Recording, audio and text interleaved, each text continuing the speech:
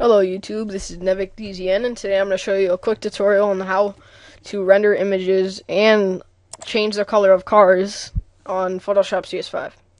So first thing, open up Photoshop and open up your image. What that would be, File, Open, you open your image. This is my image right here.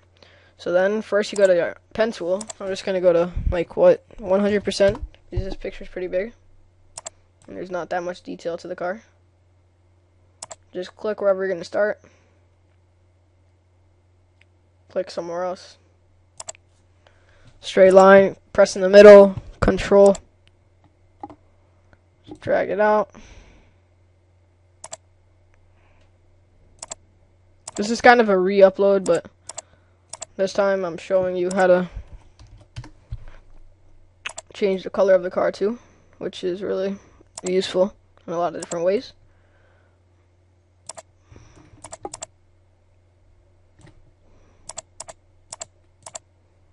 Kind of messed up right there.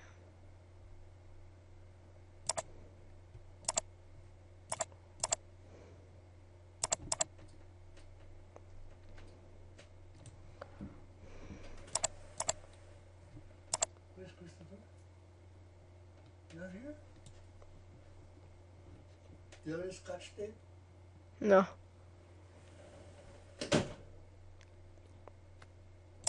Okay, so just keep going.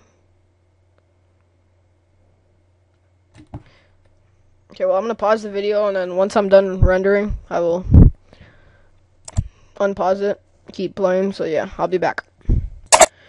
Okay, I'm back, and I just finished rendering my car, so I'm going to go back to about 65%.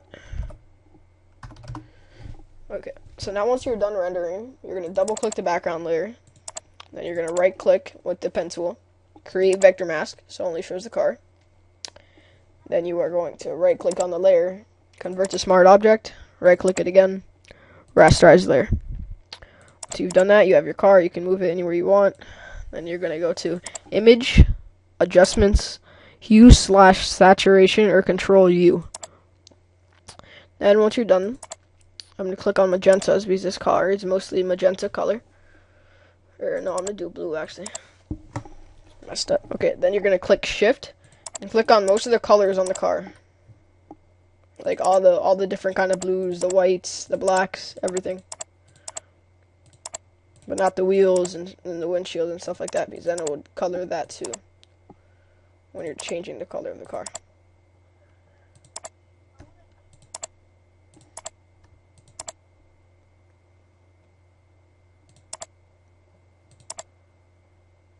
Okay, so once you're done, I'm gonna go back to, oh, okay, I don't know what happened, but it just switched it to greens. So just do what it does. Then you can pretty much change the color of your car, whatever you want, just by moving this. But remember not to change the saturation. Put it all the way up, it'll look really, really weird. So put it around like 0.